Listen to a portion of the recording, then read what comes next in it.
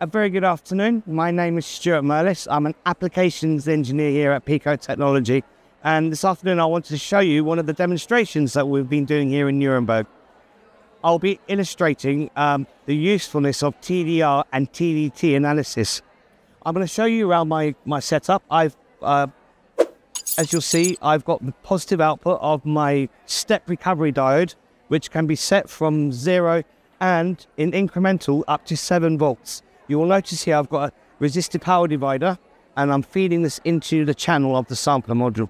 Coming from the other side of my splitter, I'm going into my device under test. This PCB has on it a stepped impedance line. So what we're going to do is we're going to have a look at the difference in characteristic impedance as we go along this track, down this part of the track, and out to the terminated load on the end. Taking you into the software of PicoSample 3, you'll see that I'm ready set up for a TDR measurement.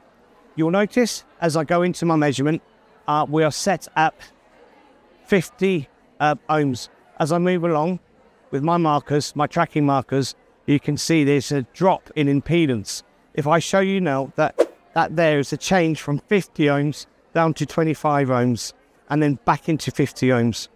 TDR is very useful for looking at faults in characteristic impedance, and it's a very good visualization from distance to faults. Pico Technology has a wide range of solutions that can help with TDR, and thank you very much.